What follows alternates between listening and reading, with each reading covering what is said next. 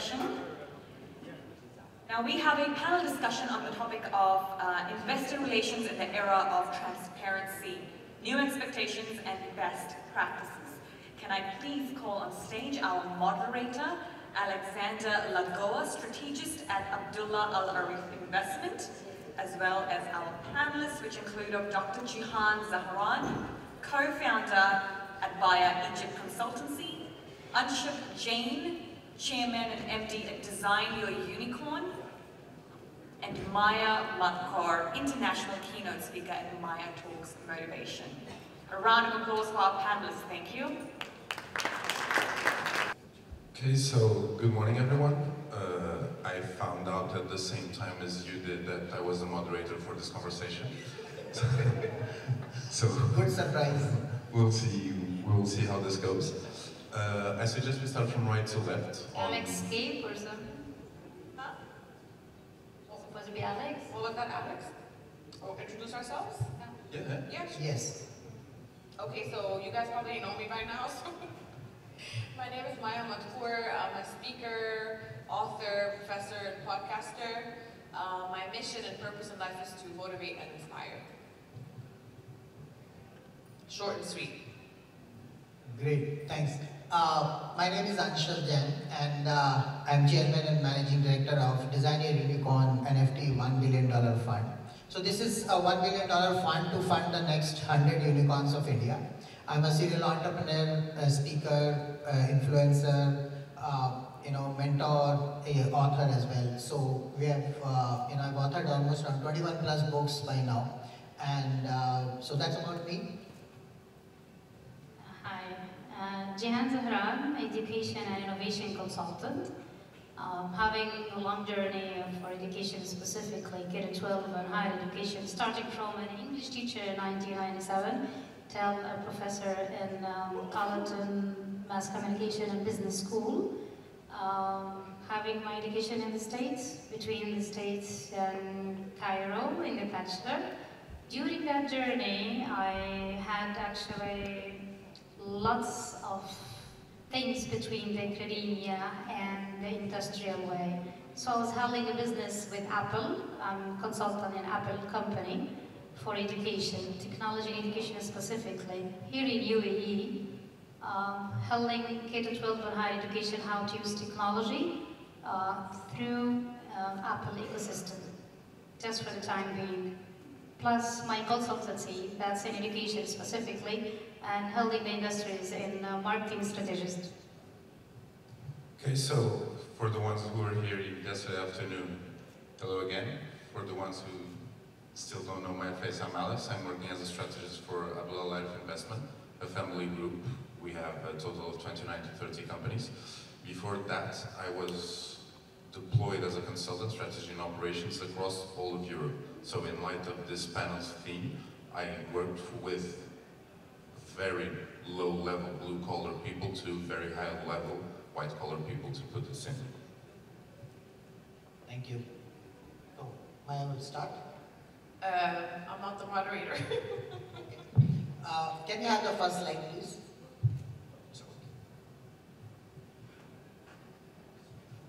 The second one.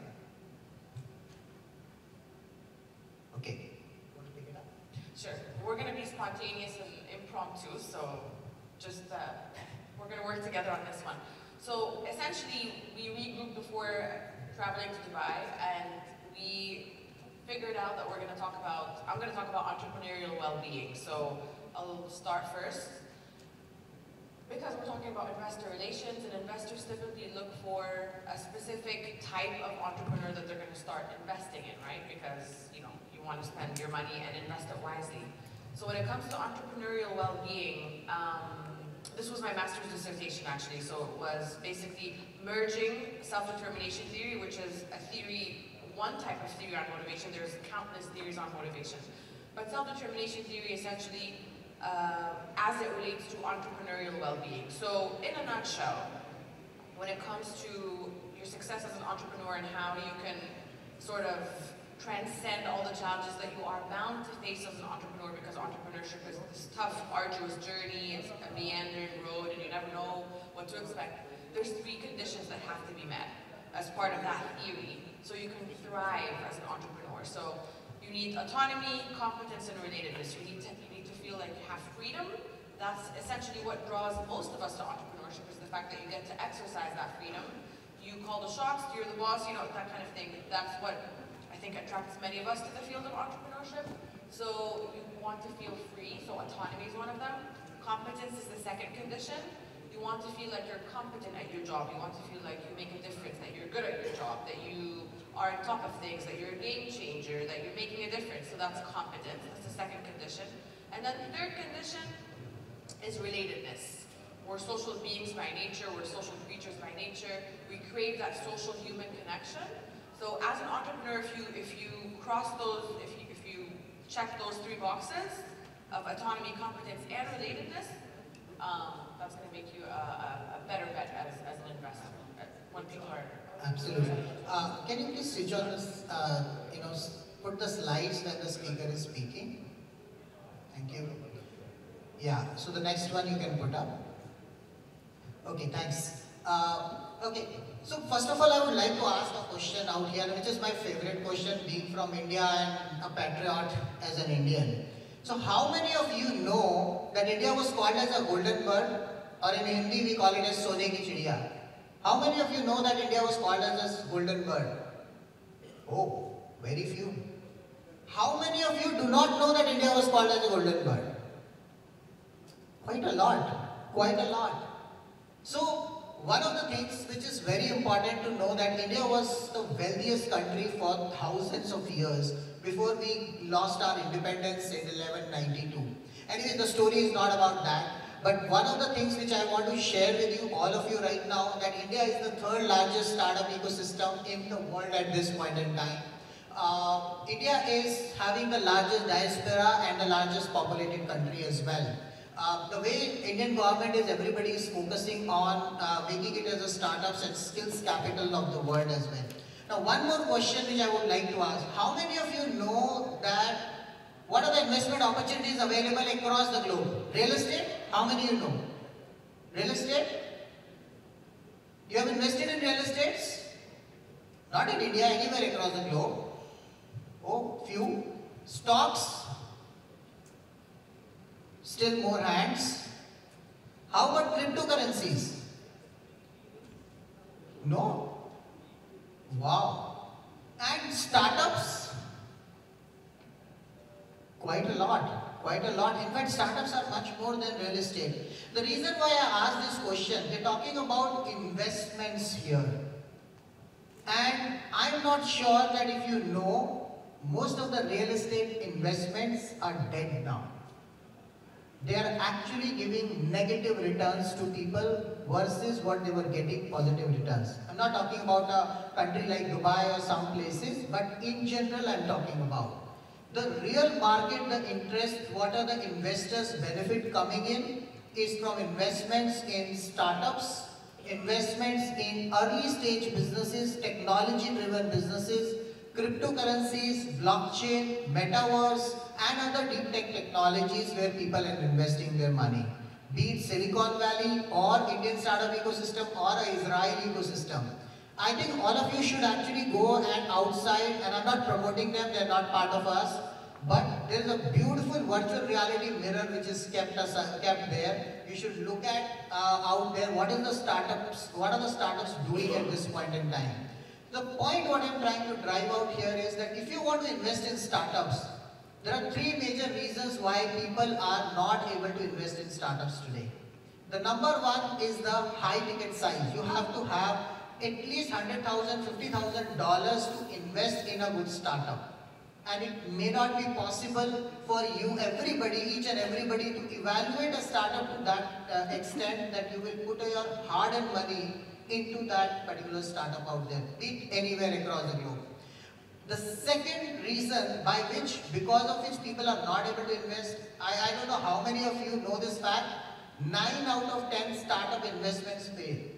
Do you know that? How many of you know this? Yeah, so quite a few. And that makes it the super risky investment, however with the highest return possible. How many of you know Facebook? Okay, I think some people are a little busy right now. How many of you do not know Facebook? Okay, good. So that gives me the answer. Thank you so much for sharing that. Peter Thiel, he invested $500,000 when he sold his company PayPal, which was co-founded with Elon Musk, and he made $1.1 billion in cash in just 8 years. And he still had Facebook shares with him at that time. This was 2004 story to 2012. Zomato, which is Indian startup unicorn, one of the first 100 unicorns of India. Investors who invested 10 lakh rupees, Indian rupees, I think close to $10,000, I'm just giving it as a generic example, $10,000. In 2010, they have made 24,000% returns in just 11 years of time, which is in Indian values 224 crores. And that's the kind of value you get, wherein it is about 20 to 440x returns in 11 years time. And that's the possibility you have. But there are losses as well. And you have to be a little careful on that, evaluate on that, and that is why we are making it more aware about the angel investing into startups, because that's the best way to transform any economy into a number one economy or a growing economy. So that is the second challenge, loss of capital. The third challenge, liquidity. What if you need money at any point in time? You want your money back? You won't get it unless the startup gives you the exit.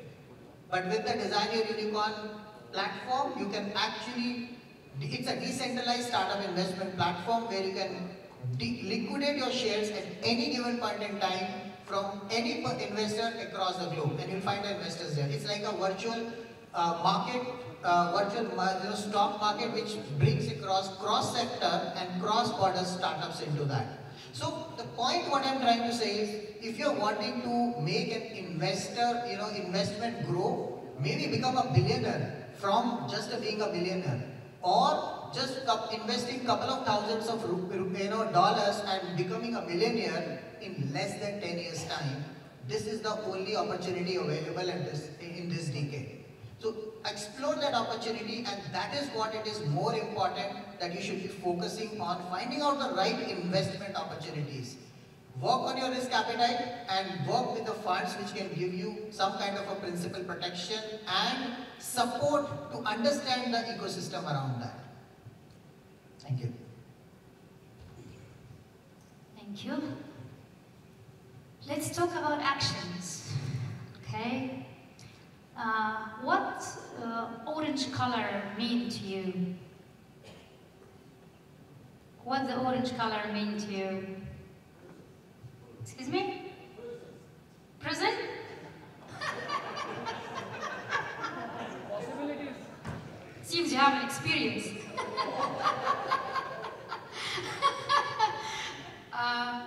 Yeah, it has a lot of things actually. So, orange mean to you what? Healthy? That's the, yeah. That's the. Orange means energy. Alright, this color is energetic. So that's why there is something from the economy called orange economy. I hope that you heard about that kind of orange economy. I think it's now a little bit higher in the Gulf, especially in UAE, Dubai mainly, for orange economy ranking countries that in the top of innovation, right? So because orange economy related to innovation, anything comes from innovative process, innovative initiative, so it's called, or it's directed to the orange economy. And definitely innovation comes from education, right? So let's come back to our topic, which is so related to investors in the era of transparency. which is coming from the entrepreneurship, right?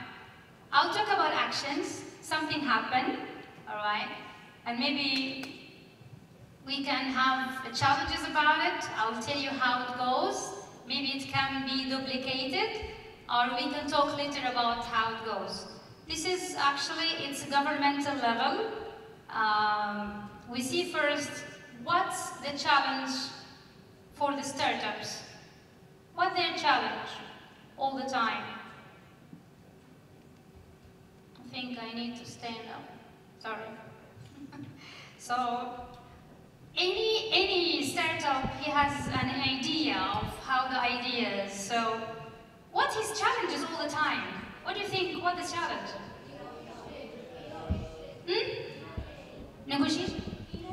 Innovation? Money! Yes, money!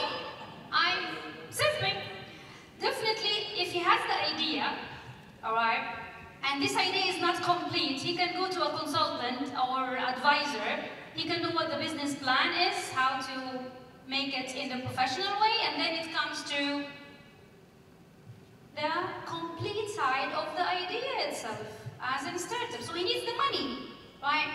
As in a governmental perspective, they already have funds from all the places for the ministers, right? UN, whatever, all the investors, businessmen in the company itself or in the country. So they are investing in that, but how can we reach them? This is the issue. The stairs, the steps, the challenge. So the initiative was something related to how we are getting the startups, entrepreneurs to the fund, all right? We made a prototype. This prototype is helping anyone for free just to go into that prototype, and he go to the advisors to complete his idea, and the funds are there, and it's already governmental issues, and they are so completed like that. So he is completing this, and once he get the fine and he finds himself complete, he pick him, and after he pick him, he just go in a process with that fund, and if he continue this, he plucked with the other funds process. So simply, it's something I would like to show you, but it was, yeah, we don't have time for that. It's not time actually. Maybe I can give it to you. Actually, you know, what she mentioned is a very important point, because one of the important aspects when we invest in startups is about technology, innovation, how the deep technologies are coming up, and most importantly, the founders' coachability, the founders' motivation, because entrepreneurship is not easy. It's going to take, literally the blood of your nerves. So you have to make sure that you identify the right entrepreneur at an early stage, because it's not a company yet, full-fledged company. So you are actually betting on the jockey rather than the horse. So it is still just a small pony which is being there. Forget about being a unicorn. So you have to be very careful. And I think considering this, I would really want to ask this question to Alex now, because Alex comes from a background of family offices. And Alex, when you look at from the investing perspective in these startups, what do you think that you take care of when it comes to the investor, to the entrepreneurs and the business idea, and what is the kind of market size aspect which you take care of? Okay. The key word here is very simple, it's homework. Before I even think about investor relations, before I even think about investment, I have to look at myself, my company, and first, what are my core values that we discussed this morning? What aligns itself with these core values, and what may I look into that may eventually become aligned with this? And secondly, most importantly, I can look at whatever numbers people give me. I can look at whatever projections people give me. Anyone can do a projection for 5 years for 500, 1,000, 1,500. I don't know how much percentage you want to put in. anyone can make the projection. The key here is the person. The key here is the energy the person transmits. The key here is how the person speaks.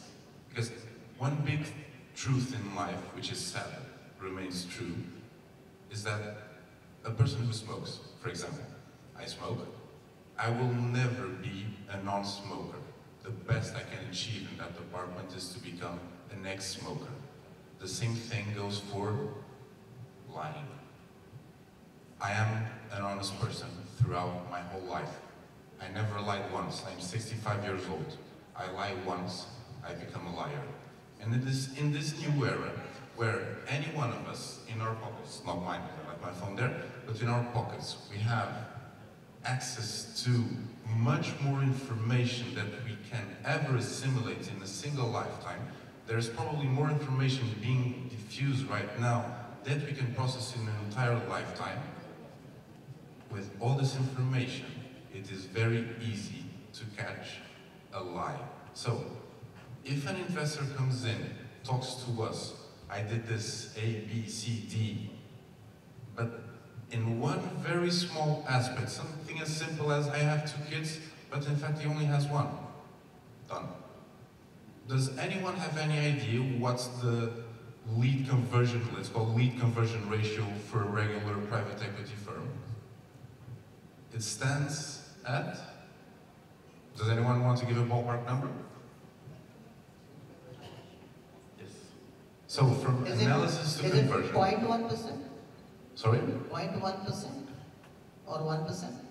0.03. Oh. So, the private equity firms, which may have arguably the best analysts in the world, have a huge powerhouse of very, very smart people running numbers for a conversion of 0.03%. Some of them have due diligence lists, checklists, that go up to 200 to 250 points. Something as simple as, what's the price of the CEO's car compared to the revenue? If it stands at above 1%, I'm out. And myself and any one of you can probably find out any of these points related to any investor. We had a very big case of I'm going to give two examples. One very, very big case of a very well-crafted investor relationship management is FTX.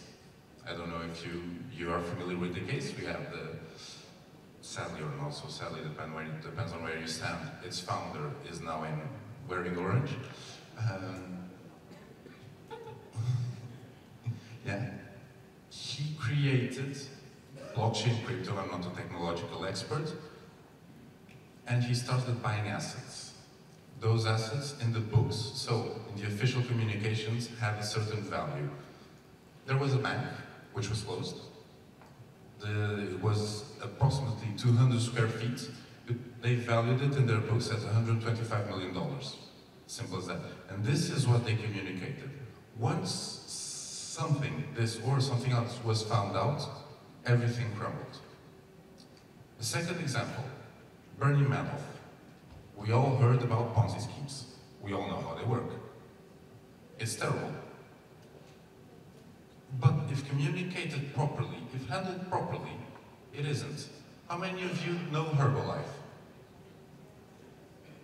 The concept is the same. It's a bubble. I get one investor, the job of that investor is to get 5 more. And I grow, and I grow, and I grow. And they were very, very, very honest from the start. This is how we operate. This is how we want to grow our business. This is how we will do it. Bernie Madoff didn't do that. And now, again, he's wearing orange. So, in fact, there are stages of investments when it comes to startups. It starts from a retail investor where you can even invest with small amounts like $5,000, $10,000. And it can go to angel investments, which can go to $100,000 or $200,000 investments. Like Skype got $100,000 investment. Similarly, you will have the next level where it comes in as a pre-Series A, Series B, and C. So there are various levels of investments, which is actually, you can identify that yourself where you fit in and do your investments and take benefits. But before that, I think we are running short of time, so I will have 1 minute. I would want to ask one question to you, Maya. With respect to psychology of an investor, identifying the right set of entrepreneur out there, what do you suggest that what investor should kind of keep it in his or her mind while looking at the right startup to invest? That's a great question, Ansha. Thank you for that. So, as an investor, or if an investor is trying to source the perfect entrepreneur, I want to first caveat that statement by saying there's no such thing as a perfect entrepreneur. Entrepreneurs come in all sorts of different shapes and sizes and forms and races and gender. That person does not exist.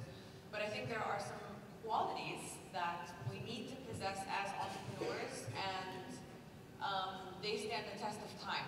They just transcend all of those. They transcend race and gender and education.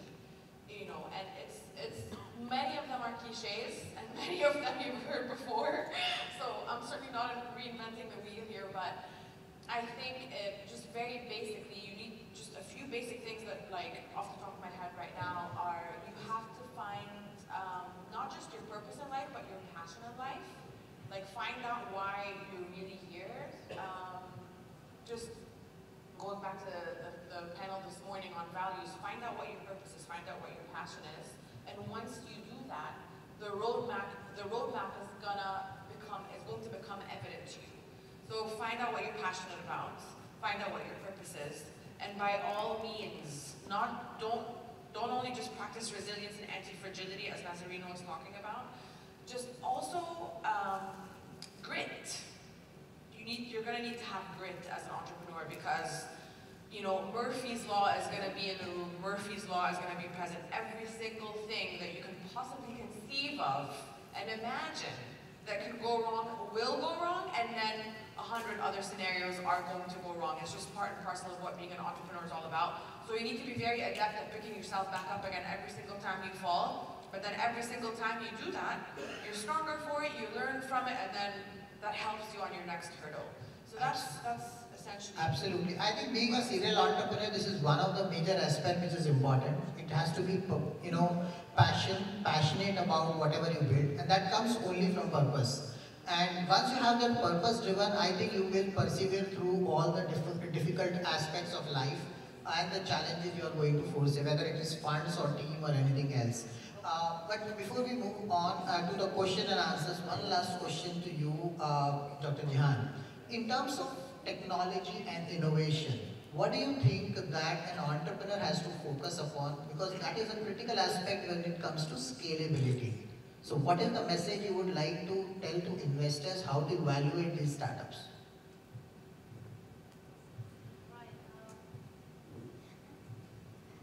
Okay, so before we talk about how the investors that check about the technology skills in the entrepreneur, we can take about, again, an action that have been done in K-12 or higher education, that combining actually the technological skills, all right, and financial literacy in the K-12 or higher education. There is an initiative from Apple actually in the Swift coding and financial literacy. This is something that really integrated with the curriculum here in UAE for the schools from K-12 international, and they are putting in the part of activities, blending learning and activities in all curriculum. So, and also in Innovation Summit. So it gives a time within the curriculum itself to how the students exactly know how to make his own project from early years, how to know what means technical report and business report, right, to his business plan, and then combining with financial literacy, budgeting. So at the end, he knows from early years how to go in business plan when he grads. Moreover, investors, when they are integrating and in some of the activities related to investors here, they can see who is the one who can come up with the business plan. Absolutely. So I think financial literacy and technology expertise are important, and there are actually different skill sets which an entrepreneur has to possess and which investors also should know. That is why they are also called as investpreneurs. So focus on that. Alex, do you want to add something before we open up for question and answers? It's very simple. When looking at an investor, look at the investor before you look at the investment. And second, if you are looking for investment, don't lie. Don't dissimulate. It's really not worth it. Very important. We have like 3.5 minutes for questions. Yeah, don't lie in general, I think, just in life, right? Yeah, but absolutely. In light of the panel. Yes. Hi guys, that's excellent. One question, just in general, how much kind of control, obviously kind of when you get investors in, some people are kind of going to want to be in the weeds, and I think Alex, you mentioned like look at the investor, should there be synergies between kind of an investor skill set and your business, or should you expect a lot of meddling from, I want to use the term meddling, do you know what I mean, but kind of like oversight from investors? What do you think is the right balance? Every case is a case. We've invested in companies that came into our holding group, and because they attached very easily to something we have. As an example, okay, we have a contracting factory. There's someone that comes in, look, I have an interior design studio. Well, of course, come in. And there are some people that came, look, I have this brand new idea. I think this could work because A, B, C, D, and E. And we never even looked at the investment because it doesn't touch anything we are doing right away. It doesn't touch anything we were thinking about doing, but the person was so passionate and so knowledgeable, and again, went through our own checklist of due diligence. We made him suffer. We put some tough questions on top of the table, and he answered them. And the ones, this is very important, the ones that he did not know the answer to, he specifically said, I do not know, I will find out. And this is what made us invest in these 3 people now. I'm not sure if I heard your question properly, but are you trying to ask that if an entrepreneur coming to raise the fund, what is the aspect which we funds look after for? Hello. Basically, what it was investors are going to put a level of oversight on their investment, okay? And when you decide to get someone else's money into your organisation, you're going to give away some of the autonomy. And the other thing is like you as a visionary, as it were, and you want to go and create this new thing, where's the balance to the right level of oversight and involvement from an investor versus you as the creator of the product? Where does that sit? Okay, very good question actually.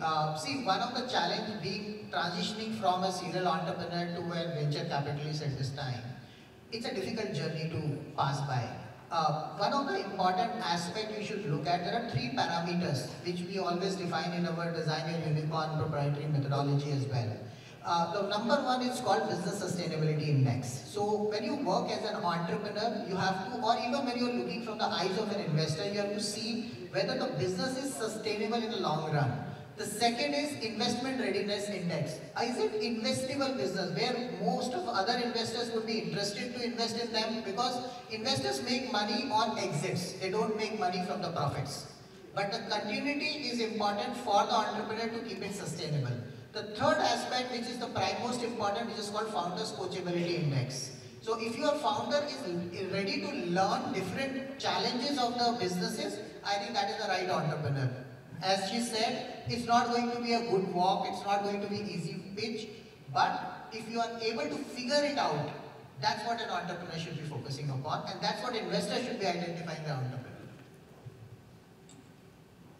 We have 14 seconds left. One more question we can take. We answered every single doubt anyone had. Okay, thank you so much. Thank you.